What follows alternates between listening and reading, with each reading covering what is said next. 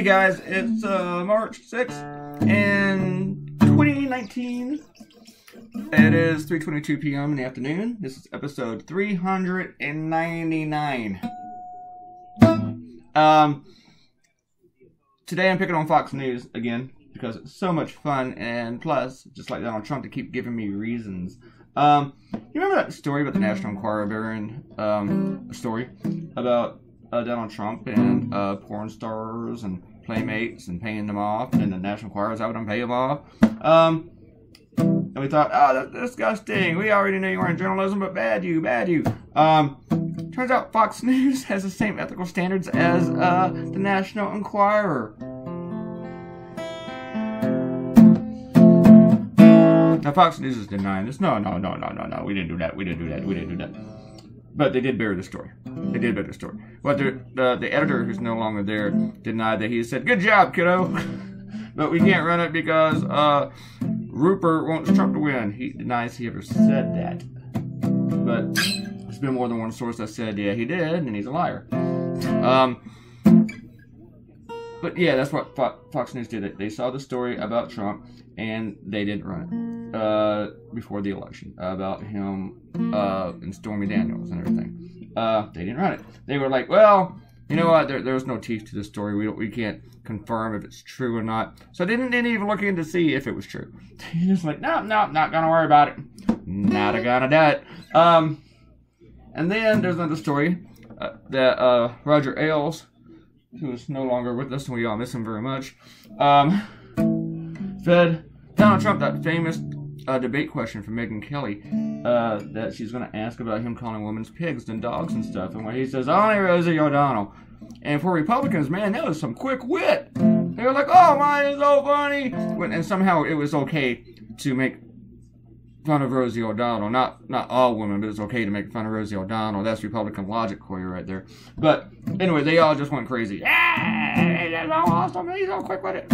Anyway, not quick with it, people. But it turns out Roger Ailes fed him that question. According to like 3 sources. 2 of those sources with Fox, another source with the campaign.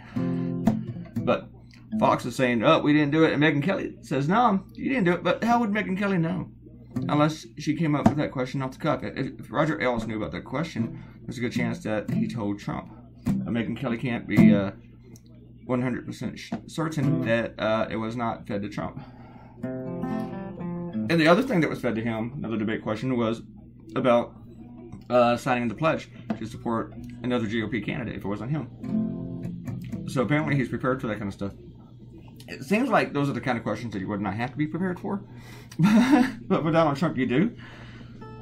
So, because he's a slow thinker, the quickest kid on the block, you know.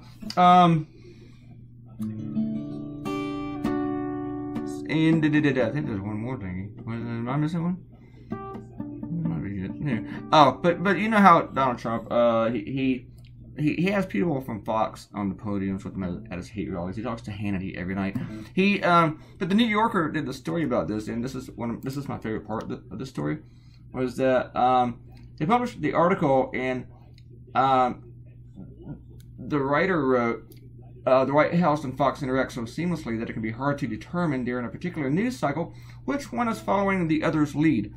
Tucker Carlson got pissed, and he said this thing about, news organizations that seem like a big deal now extinct, and they degraded themselves beyond recognition, like the New Yorker. That's the publication that ran the article. And then Donald Trump tweeted out his statement, detecting no irony at all. Republicans do not do irony. So, yeah, that's where we are. Now I spent like 4 minutes on that, and we got like 5 left to talk about shout-outs. But I got this idea right about 2 a.m. I had the subject for over a day, and it just wasn't hitting me yet. But then it hit me. This was not the direction I wanted to go in. And you know what? After I did this cartoon, and about around 8 a.m., I thought of another idea that I would rather have done. But I like the way this one worked out. I like the ticker at the bottom. I was actually looking at photos of Fox News tickers. The tickers, people, the tickers! Sometimes the tickers contradict what the people are saying on Fox News. But here's the thing. If you are watching Fox News, you're not watching news.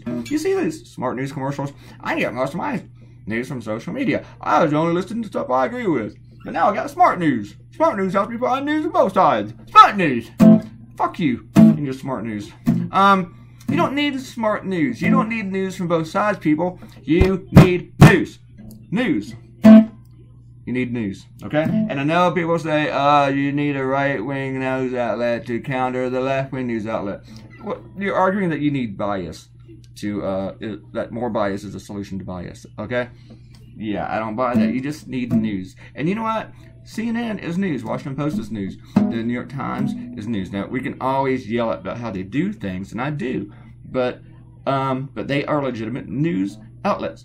Now, they're called fake news, which is no real thing. If it's fake, it's not news, people. But they are the best sources in the country. MSNBC is damn good. And yes, they, at night with their pundits and everything, they are more left-wing. But their news reporting is damn good. Now, reason people say that they're left-wing is because facts have a left-wing bias. That is just true. Look at the border wall situation. All the facts about that refute the reasons to have a border wall. It's just true. Then you explain that to a conservative, and they're like, but you hate America. And so you respond to things. You know, you point the Green New Deal, they're like cow farts. I mean, so that's how that goes.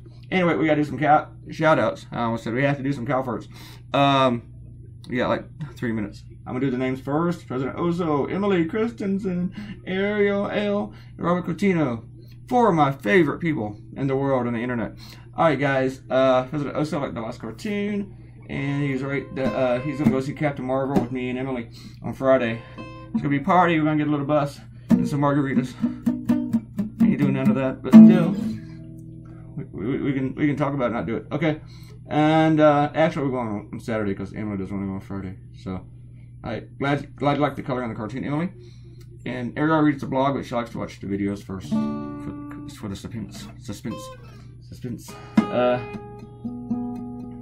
And Ariel says she gives a lot of attention to what she reads, unlike some anyway, I like the messiness in here.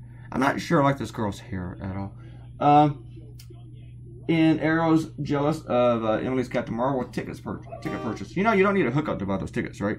So anyway, yeah. And I have to wait. And I don't know. I'm patient with Captain Marvel. I don't have to go see it immediately. I'm thinking maybe Tuesday. And even for me, that's pretty quick. But even if not then, depends on how busy I am. I may not see it then. I might wait another week. It's not killing me, you know.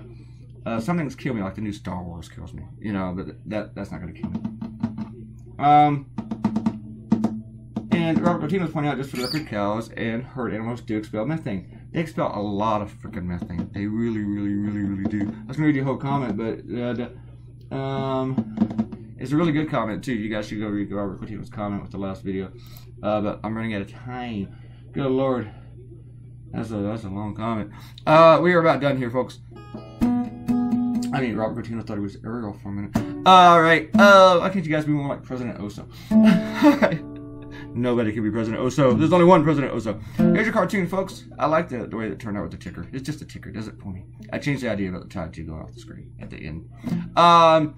Please leave a comment. You will get your very own shout out on the YouTube machine from me, a semi-known cartoonist. And click that red button and subscribe. Semi-known? I'm not sure. Little, I don't know. Anyway, click the red button, subscribe, and I'll see you guys tomorrow. Goodbye!